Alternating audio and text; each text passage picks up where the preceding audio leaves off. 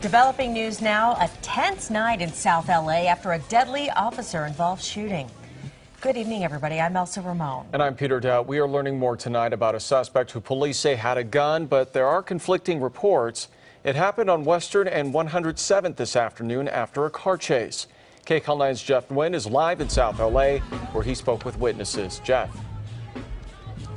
Well, emotions have been running high, Peter and Elsa, but things have been very peaceful. Let me show you what's behind me.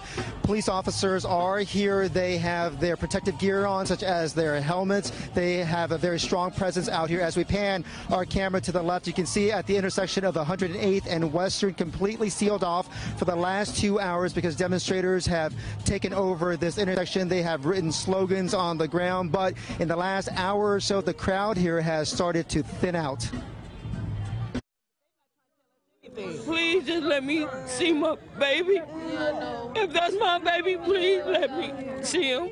Monique Morgan and her family believe her son, 18-year-old Carnell Snell, also known as CJ, was shot and killed following an LAPD chase.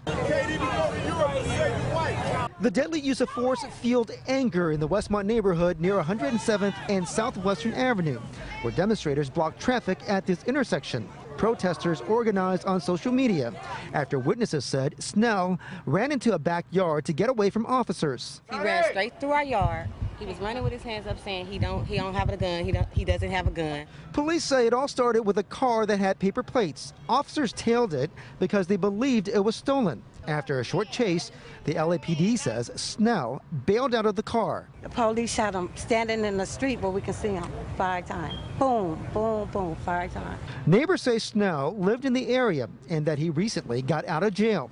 But they say they didn't believe he was a threat. Please don't shoot the kid. As soon as I said that, that's when he did it.